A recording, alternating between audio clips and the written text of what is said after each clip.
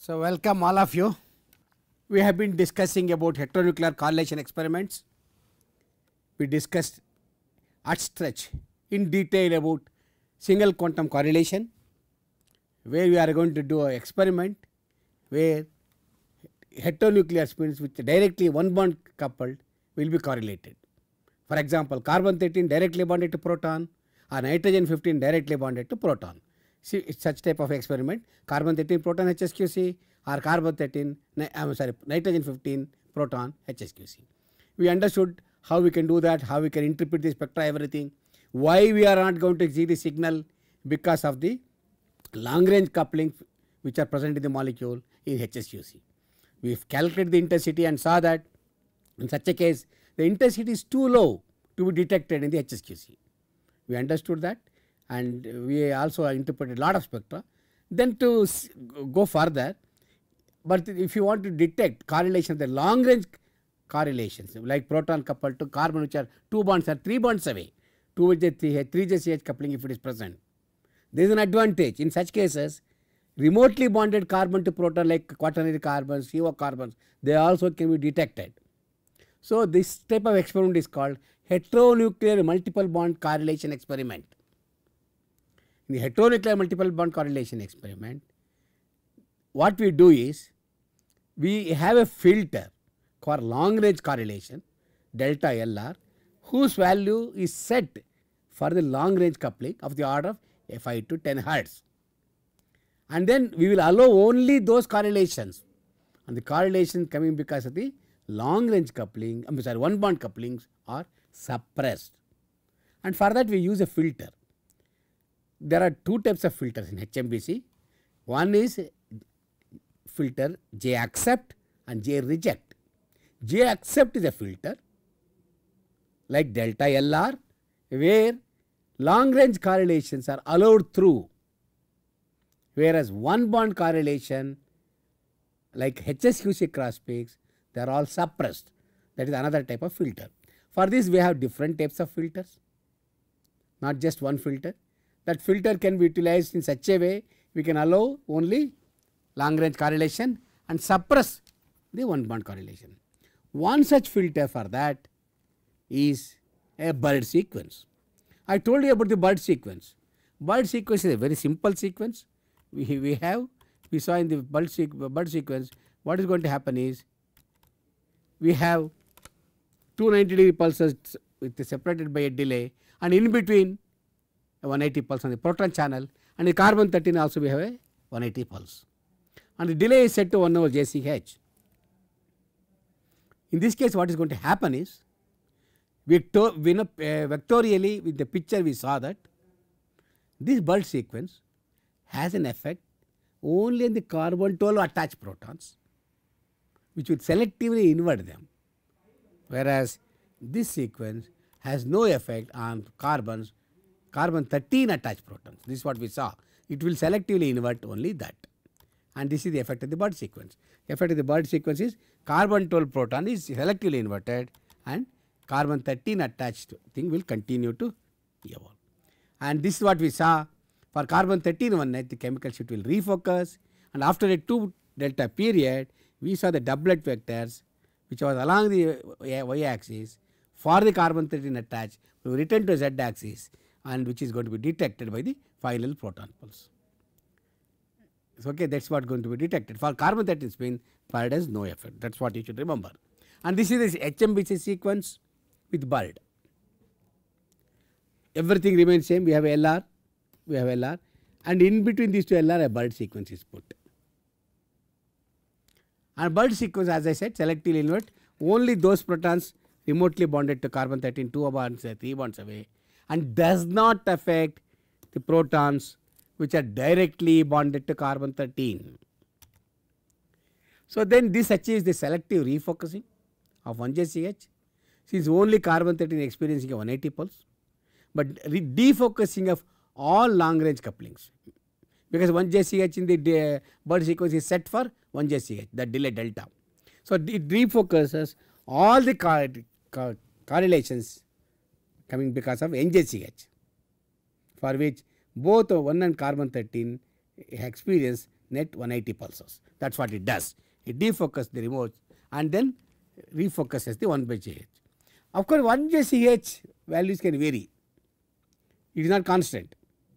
1 JCH can be 150, 200, 250 depending upon the type of molecule we are looking at. This can affect the efficiency of this approach because we set the delay for one value in the bulk element. But if the value is different, that can cause some issues, complications will come. So, addition of a subsequent 180 degree carbon 13 pulse followed by 1 over 2 this period of delta 1 refocus of only one bond coupling that have passed through a bulk filter. This is another way of doing it.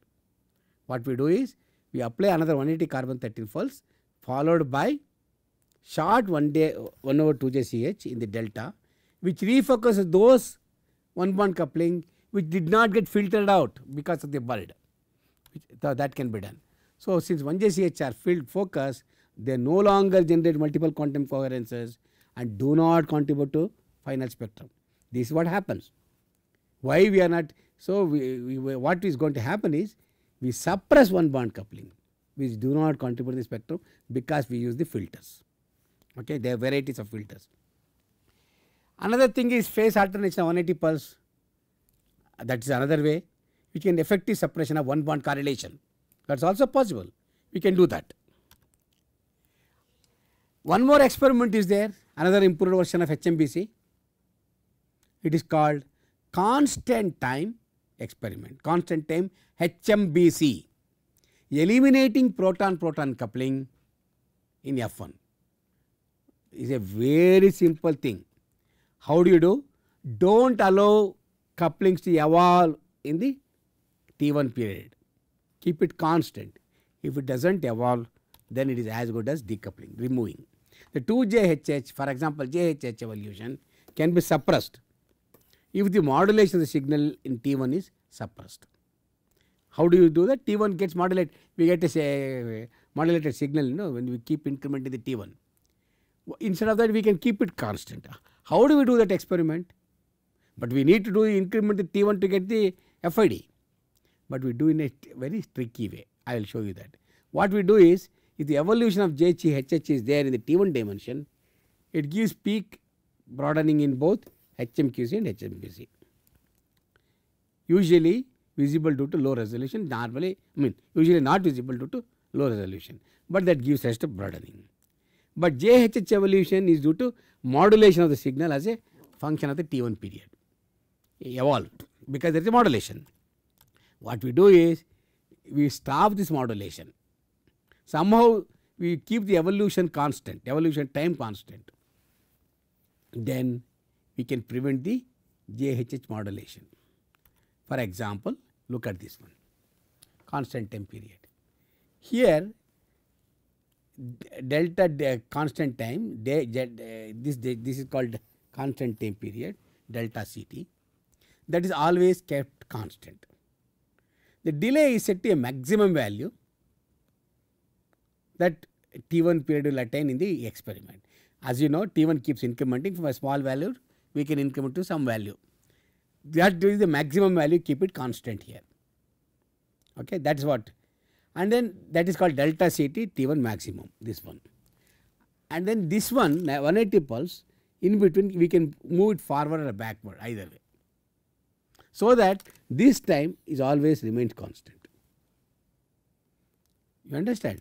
So we can keep this constant, but we can move this way or that way. Whereas this LR is constant, this is before and after, that is constant. This is after this one. So that is always kept constant. This is a constant time. This is an experiment. Delta CT minus T1, we can keep increasing it as T1 increases. So the total period remains constant. We have to maintain this one constant and this one keeps changing. That is what we do. And this variable delay can be reduced from maximum value to 0. First delta CT we keep it constant and this keeps on subtracting this T1 delay, so that it comes to 0 as T1 is incremented from maximum of T1 value to 0 value. So, delta Ct is the one which is maintained. And during this process what happens? The proton-proton coupling evolution do not get modulated at all. Do not modulate the detected signal. This is one constant time experiment. Identically we can do this constant time experiment in HMBC. That is one way. So, there is another improved version of this constant time. Alright, there are so many such experiments, so many modifications are there. Several modified versions of there, like impeach is there, pendant is there. They are all different pulse sequences. Let us not discuss too much about those things. But please remember, we can use constant time HMBC. We can also use Bird element to selectively invert the protons that touch the carbon-12. All these experiments are improved versions, so that one bond 1JCH is always suppressed. Long range NJCH are all allowed through. That is the filter which allows, and the others are reject filters will stop that. This is the basic idea of any HMBC pulse sequence. With this now we will try to understand the interpretation of the peaks in HMBC. Start with the same molecule which we took earlier. We will look at the F2 coupled HSQC, carbon 13 proton coupled. Where does HMBC gives cross peak? We understood HSQC, where does it give cross peak? Both in coupled and decoupled. Where does HMBC gives? We will understand. Remember, in the F1 dimension, if the chemical sheet of carbon A is there, it gives correlation to the remotely bonded proton, not for the one bond. That is HSQC, you know that. So, we suppress that. It gives correlation to long range proton. So, if in the HMBC experiment, in the F1 dimension, if you get a chemical sheet for carbon A, in the F2 dimension, it pertains to chemical sheet of proton B, not proton A. This is this thing. This is the difference between HSQC and HMBC. In HSQC, if it is carbon chemical shift, same proton chemical shift which is attached to it. Whereas in the HMBC, if you look at the carbon chemical shift of A, it gives correlation to proton which is 2 or 3 bonds away. Here 3J CAHB is there. See, if you go to carbon B in the F1 dimension, chemical shift is carbon B. In the F2 dimension, it is going to be proton chemical shift of A, not B.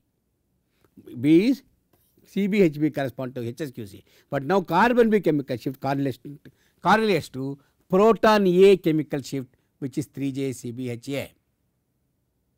That is the type of peaks we get if you do coupled HMBC. Let us see the spectrum here. This is F2 coupled HMBC. Now I am seeing the proton carbon chemical shift here, go across. I am not seeing correlation here. That is one bond. We are suppressing that. That is HSQC cross peak. Come here. It correlates to the remote proton. And this proton is a doublet. Why? Because of one bond JC, I'm sorry, not one bond, 1, 2, 3 bond JCH coupling. 3 bond carbon proton coupling is there. That is a doublet. And the center of this doublet corresponds to chemical shift of proton HB. What about carbon B? Where does it correlate? Carbon B also is a doublet because this is correlating to proton A, proton HA. As a consequence, long range 3J CBHA coupling is there. So, that is why that is also a doublet. So, along this axis you get carbon chemical shift, along this axis you get proton chemical shift. This is the F2 coupled HMBC spectrum of this molecules. Please see the difference here. In HSQC we are seeing the cross peak of Ca to HA. Cb to Hb you are seeing Cb to Hb here, but in HSQC, that is HSQC, in HMBC, Ca is correlated to Hb, Cb is correlated to HA, remotely bonded, 2 to 3 bonds away. This is what it is. The same thing if I do the decoupling, what happens? I told you, HMBC is always recorded in a way which is coupled motion. We don't decouple it, I told you. Even if you say it is, if you want to do the decoupling, how do you understand that? simply break the coupling between 3 bond carbon proton coupling. So, it is going to be a singlet. So, if this axis is a chemical shift of carbon A, go vertically up, you get chemical shift of proton B, not A. Remember, this is A and proton B. Similarly, here chemical shift of carbon B, in this axis it correlates chemical shift of proton A. So, they are cross correlation. See, Cb is correlated to Ha and Ca is correlated to Hb in the decoupled. Okay, this is decoupled.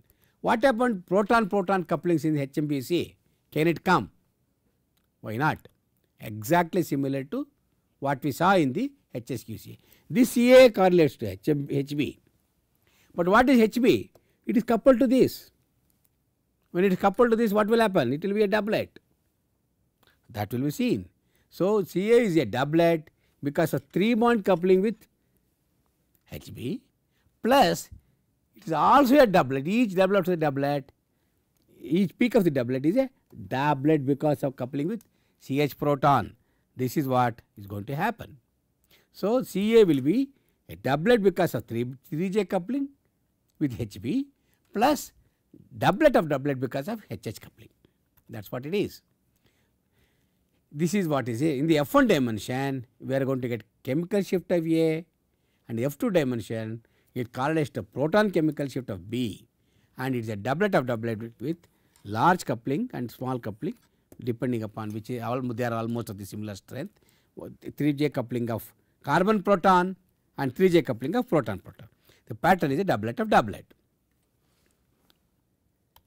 If you go to the other carbon B, it can correlate to proton A, 3 bond. But then what about this proton? It is coupled to chemically equivalent CH2 protons. Then it will become a triplet.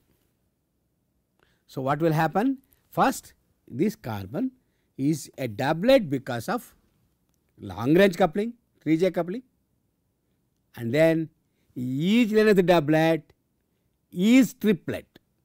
Is a triplet because of coupling with CH2 proton. This is what you are going to get.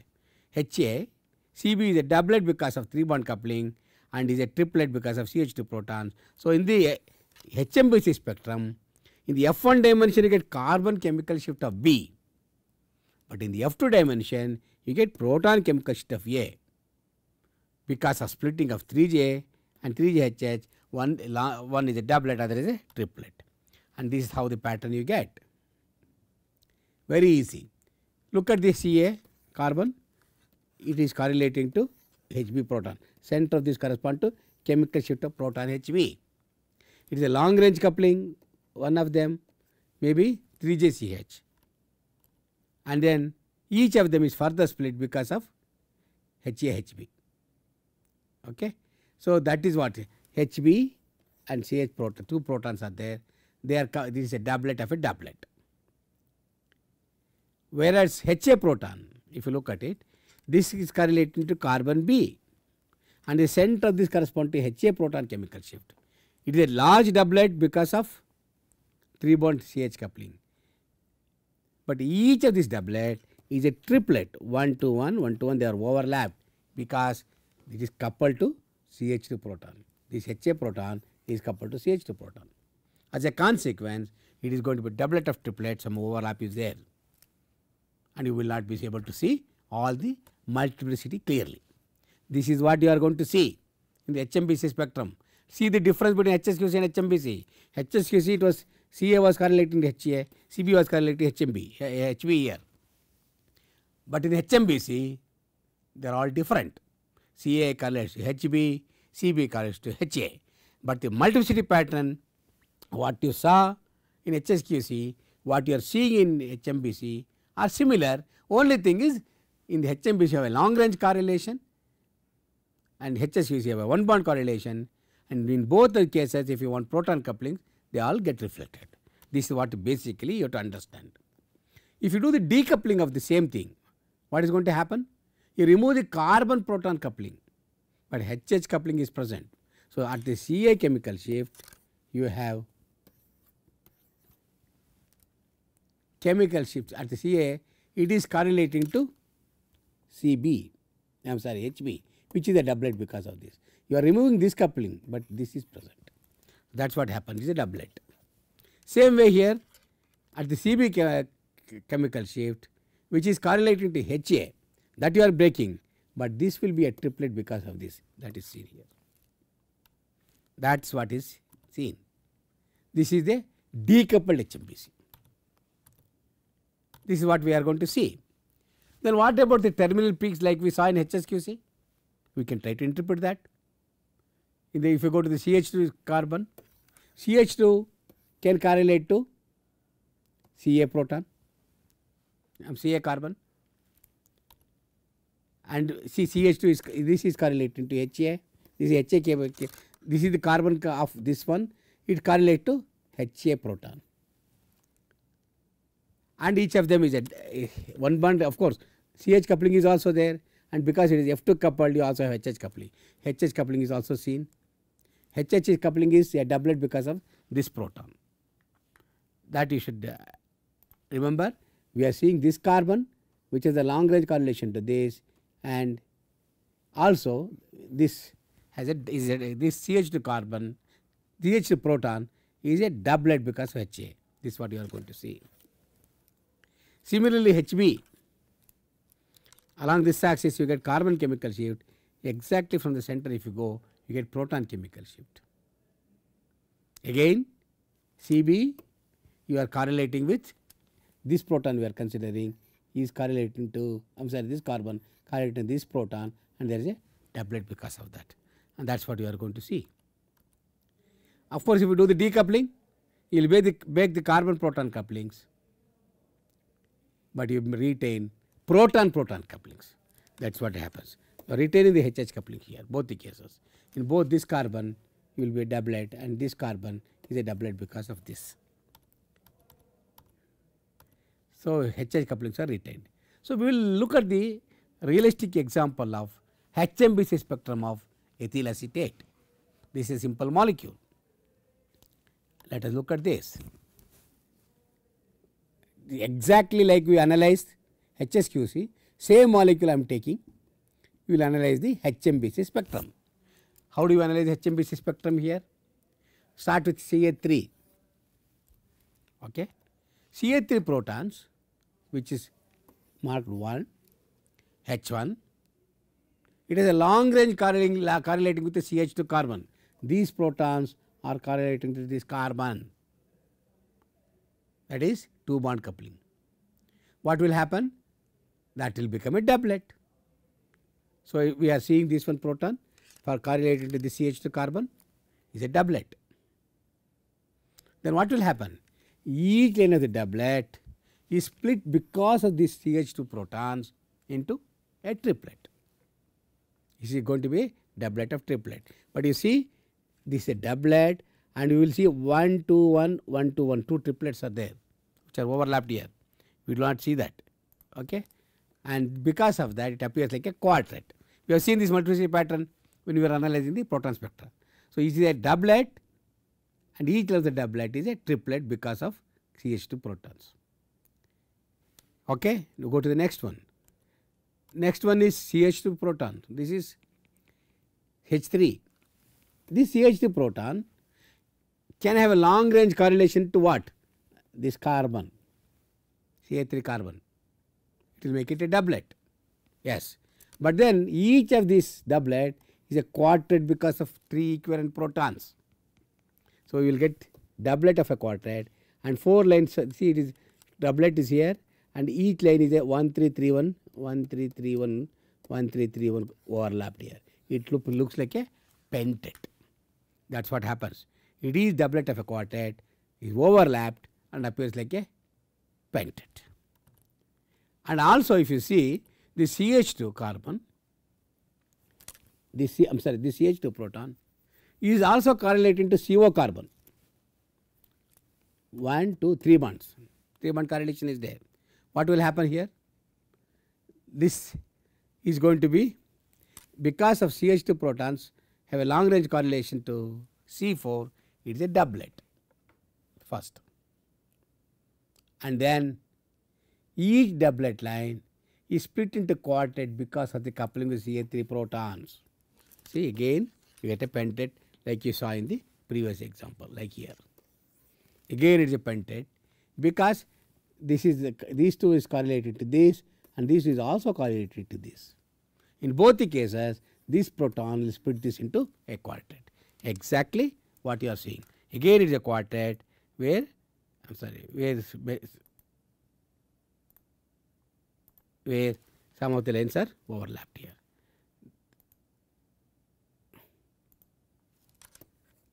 All right. What is the next one? Next one, if you see, we have to look at the other carbon, CH2 carbon. This is CH2 carbon. This CH2 carbon, and we have CH3 protons here. Let us consider these protons. It can have 2 bond correlation with CO carbon. That's all. When it has a CO 2 bond correlation, what it will do? It will become a doublet. Okay. That's all. And no other coupling is there. HH coupling cannot be seen because nothing is there. This is not split by any other protons. So CO carbon, because of this, is going to be simply a doublet. Ca3 protons have a long range correlation with CO carbon and it is a doublet. Simply by using all this information, we can identify all the cross peaks. So now we know how to analyze coupled and decoupled Hmbc spectrum of one of the molecules you have taken. We will take another example, a decoupled Hmbc spectrum of this molecule. Now we will start analyzing the decoupled spectrum of this molecule. Its structure is given here. We look at the molecule and we can even get the structure of the molecule if you analyze Hmbc cross peaks. All the carbons have been numbered. Look at carbon 2. This carbon 2 shows 2 bond correlation to proton 3, 1 2 bond. See, it is carbon 2 here, proton 3, which is proton 3 here. See, carbon 2 is here. It is showing 3 bond correlation. That is what it is. And C3, carbon 3 shows 2 bond correlation to proton 2. That's all. Carbon 3 showing to carbon 2, carbon 2 is showing to proton 3. See, very interesting. Carbon 3 showing to proton 2, carbon 2 is showing to proton 3. There is a correlation is there between the two groups. Fine. Further you see C4 is correlating to H5, 2 bond correlation. Here C4 is correlating to H5. Also H5 is correlating to C4. These are isolated things. But if you look at one more carbon is there, which is not attached to proton, that is CO carbon. The CO carbon shows 3 correlations. One is this one, C1 to H4, C1 to H4. Other is C1 to H3, long range correlation, 3 bond, and C1 to H2 here, 2 bond. This is a very interesting thing. What did we understand? We saw only 2 correlations for this, C3 to H2 and H2 to C3 to H2 and C2 to H3. Similarly, C4 to H5 and H5 to C5 to H4, the H4. These correlations we observed. But in between there is a CO group. This CO group correlates to this proton, this proton and this proton. And there is no other correlation of this to this carbon and this to this carbon. All this observation, what do you understand? It conclusively tells you that C double bond OO, this group is sitting between H2 and H4 groups, between this and this. From the correlations we observed in HMBC, we can arrive at this structure very easily. Take the correlations, simply place the correlation what we observed, and we know this is the structure of the molecule. Because this, if it has to give correlation to this, this and this has to be between these two. It cannot be for the terminal group. And these two is We saw this is correlating to this and this is correlating to this. Similarly, this is correlating to this is correlating to this proton. With all this knowledge, we can get the structure. So, you remember how HMBC, because of the remote correlation for the protons to the carbons which are not attached to protons, CO or ipso carbons or in some carbons which are not attached to protons, quaternary carbons, we can even get the structure. We can completely even place the carbon which are not attached to proton also. So, that is the advantage of HMBC. It gives correlation to carbons which are not attached to proton through remote protons. So, we will take a simple example and analyze the 600 megahertz COSY, HSQC and HMBC spectra of ethyl ethoxy propionate. This is a simple molecule. This is a COSY spectrum.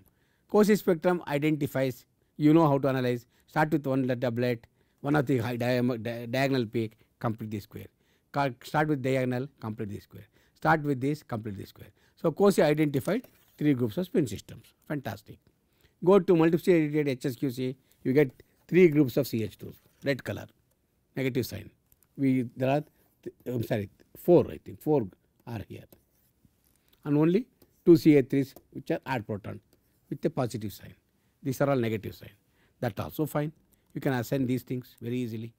Then do the decoupled version of the same thing. HMBC, interesting thing you will see, C5 carbon gives long range correlation to 3 different protons, C5 to H6, H3 and H4. C5 gives to H3, H4 and H6, very interesting. And C5, H6, 3 bond, all this the correlation we are seeing. If you expand this version of the same region and if you look at the correlation, we had C6 giving correlation to H7 and C2 H1. And remember, C6 is giving correlation only to H7 and C7, H6 correlates only to C7. This is a very interesting thing. We should see that. This is what is happening. Because H is correlated to C7, H7 correlated only to C6. We can see carefully the peaks here. This puts CH2, CH3 as terminal group. H1 correlates to C2 only, this H1, only to this and no other correlation. That gives me an idea that CH3 is a terminal group there. The C7, H7, I told you, C6, H7, C7, H6, that is form 1 correlation and C2, H1 is also there. There are 3 correlations we get from this graph, which puts me, this is one group and this is another group. All right, you can continue this further. We can say H2 correlates to C1 and C3 and H3 correlates to C2, C4 and C5. And with all these observed correlations like this, C5 3 bond, C5 3 2 bond, C5 H4 2 bond and these 2 bond 3 bond correlations, this is the structure we are going to get. We can place it easily. So, using HMBC, we can get even the structure of the molecules. Long range correlation gives you, puts you the carbons which are not attached to proton in a proper place in the structure. Why? Understanding the correlation of that carbon with the remote protons. This is what we wanted to see now. So, today we discussed about in this class lot about HMBC and HMBC pulse sequences, and I told you HMBC gives rise to, allows only long range correlation, suppresses one bond like HSQC cross peak by using filters, and we have different types of filters, and one such prominent one I told you is a bird filter. We can also do constant time experiment to prevent the evolution of HH couplings like that. So, all these things varieties of experiments are possible. Finally, I just wanted to tell you by using bird sequence also we can use that as a filter, and we can allow only long range correlations. And we took a lot of examples. We understood how to interpret the coupled and decoupled HMBC spectrum of some important molecules, how HH couplings are reflected in the spectrum, how they can be, CH coupling can be removed by decoupling, all those things. And we took simple example to show that 1 or 2 examples of the molecules, and by looking at the correlations, we can even place some of the molecules, some of the functional groups like C double bond O or quaternary carbons in a proper place based on its correlation with other protons which are remotely bonded. So, we took couple of examples. I am going to stop here and we will continue with this HMBC little bit more and then go to altogether a different topic tomorrow in the next class. So, I am going to stop here. Thank you very much.